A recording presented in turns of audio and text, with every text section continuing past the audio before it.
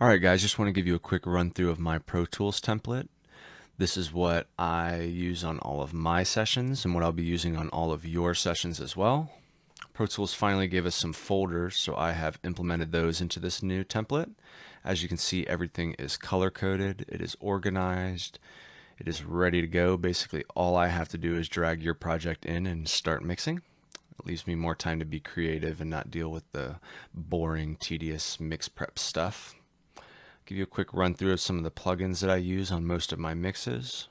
We have the FabFilter bundle here, some iZotope stuff, some Joey Sturgis stuff here. From Plugin Alliance, I use the Brainworks SSL 4000E, the Townhouse Bus Compressor, Purple Audio MC77, the Shadow Hills Compressor, Transient Designer. I have the Slate All Access Pass, so I have all of that stuff here. We have the full Soundtoys bundle as well, among many, many others.